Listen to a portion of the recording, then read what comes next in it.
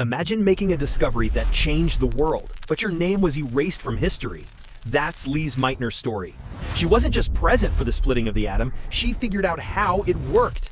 In 1938, as Nazi Germany rose, physicist Lise Meitner, a Jewish woman, was forced to flee. From Sweden, she communicated with her longtime collaborator, Otto Hahn, who was still in Berlin. Hahn conducted experiments that yielded baffling results. Barium appeared after bombarding uranium. He was stumped, but Meitner, over Christmas, used her theoretical brilliance to explain it. She realized the uranium nucleus wasn't just breaking down, it was splitting. This was nuclear fission, releasing immense energy.